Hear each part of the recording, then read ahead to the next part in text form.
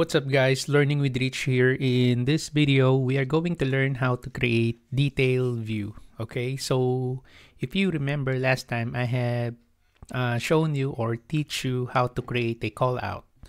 So we created a section, and then from that section view, we put a call out. If you remember, the call out tool can be found on the view.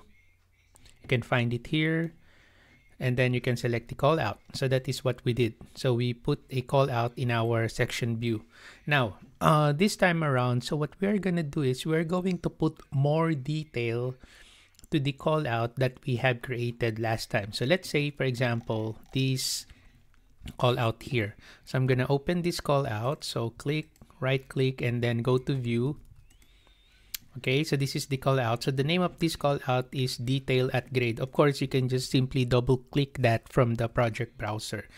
Aside from clicking the call out, right click and go to view option. If you know the name of the call out that you will be working on, so all you have to do is to go to project browser and then look for detail at grade, right? Okay, so now for creating our call out, the detail view for our exercise, we don't need this boundary here. Okay, so we don't need this, so that's why I'm just gonna hide this. So I'm gonna click the crop region, so I'm gonna hide that. So let's hide that, and same with the label here, so I don't need that. Okay, now the first thing that I'm gonna do for this exercise, I'm going to add detail element or detail components. Okay, if you go to the annotate tab, you can see here your detail line, revision cloud, detail group, region, and then if you click the drop down arrow, you can see the filled region, masking region, and then you also have here detail component, repeating detail component. So these tools here on our detail panel, so these are all view specific elements. So when you say view specific elements, just like your detail line here, it says creates view specific lines. So when you say view specific lines, you will only see this in the view where you have drawn it. So that's why if I create my detail line in this view, okay, so this detail line, I can only see that in this view. So it will not appear in our view or in other view. So that's why if you want to create a detailing, so you need to use detail components so that the other views will not be modified, because your detail components or detail tools here, that is only what we need for our detail view here. Okay, you don't need to show your details to other view. That's why we are using view specific elements, which are these tools here. Now, the first thing that we are going to do, we're going to add a break line. Okay, so to add the break line, so I'm going to select your detail component. Just click that one. As you can see, the definition again, it adds a view specific detail component to the view. So this detail component, it's only visible in our current view. Okay, let's click detail component, and then I'm going to load the break line. So load family, and then I'll go to my exercise file, families. I'm going to load the break line, and then open. Okay, so this is now the break line, and then I'm going to place it here. The exact location of your break line is not critical for this exercise. And then I'm gonna press space bar to rotate it. And then I'm going to put one break line here and then modify.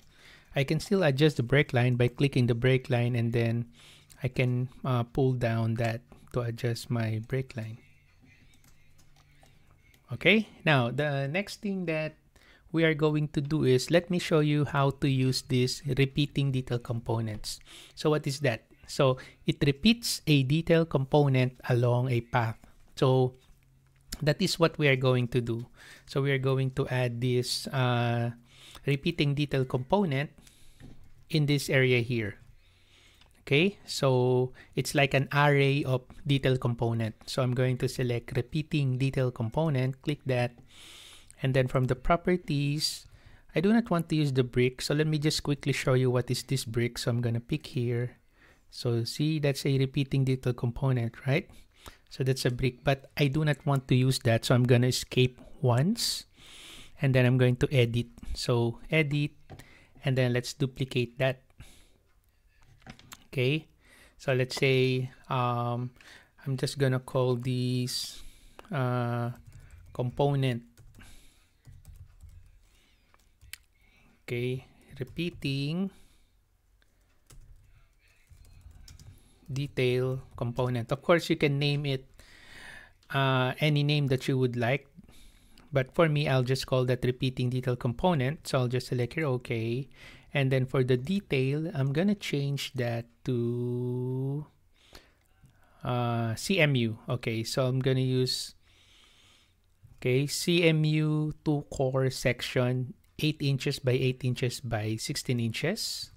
And then for the spacing of that detail component, I'm gonna change this to 8 inches. Okay, and then I'll just select here OK. And that's it. So using the line tool, I'm going to pick at the lower left corner of the inner lower left corner here. And then I'm gonna move my cursor up. And there you go. I'll just move up. So that's our repeating detail component. And then I'll just select here modify. So that's it. Okay. And then after that, so what we are going to do is I'm just going to insert here a detail group. Now to make this exercise short, I already created this detail group in this exercise. So it's already on my project browser. And then here, so groups, details. So I already created the underslab. So what is this underslab? So I'm going to right click this. Again, these are all detail components. So if we place that in this view, it's only visible in this current view. Okay, so I'll select here, create instance for my underslab, and then I'm going to click this corner here. And there you go. Select modify to terminate. So this is that component. Okay, so that's the one. That's a group.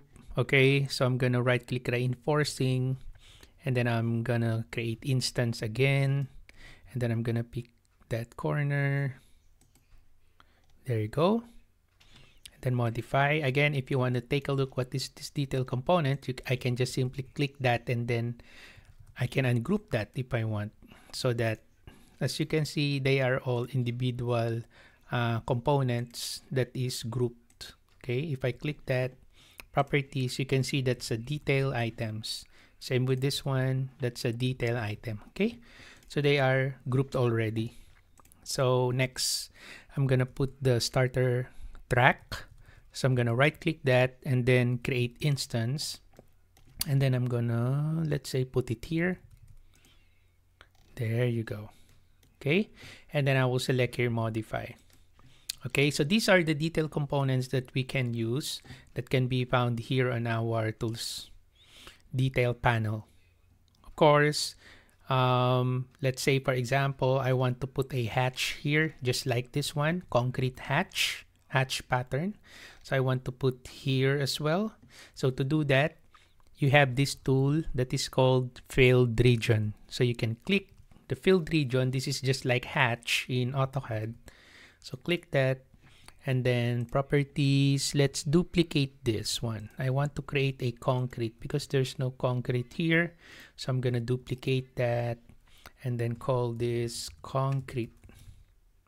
Okay, and then let's change the pattern to concrete. So let's select concrete and then okay. And then I don't want to have any masking, so I'm going to uncheck this one to make it transparent. And then I'll select here OK. And that's it. So I'm going to make this invisible line. I do not want to see the edge of this filled region. So I'm going to select invisible line and then use a rectangle here. Click that. And I'm going to pick somewhere here. And then all the way up here. There you go. Then after that, just select check. Now, your field region will not appear. Sometimes it will not appear at an instant you place it. Okay, so the reason is maybe one of the hatch pattern or detail component is covering your field region. In my case, this detail component here, our CMU, this repeating detail component is blocking the concrete field region that I just created. So that's why I'm going to select this repeating detail component, and then there is an option here, arrange panel. So I'm gonna select here, send to back. So I want to send to back the repeating detail component. So click that, and then click outside, and there you go. See, so it's now there. Okay, so basically that's the basic way of creating your detail view. Okay, the procedure is you can go to your floor plan, and then after that you can create a section. I've already shown you how to create a section. For example, this one. So that's a section. Okay, and then from that section I created there a typical wall section, which is this one. So if I open that, double click, so this is now your typical wall section. And then from the typical wall section, I created a call out there, this one. So to create a call out, just go to the view, select the call out, and then you put it here, and then you open that call out. And then if you want to add more details to that call out, you can now go to annotate, and then you can use these tools from our detail panel. So these are the tools that we use to add detail to our detail view. Okay, so hopefully you have learned something in this video. If you have any comments, questions, or suggestion, you can put it on the comment section below, and I'll get back to you as soon as I can. So once again, thank you for watching. Have a nice day.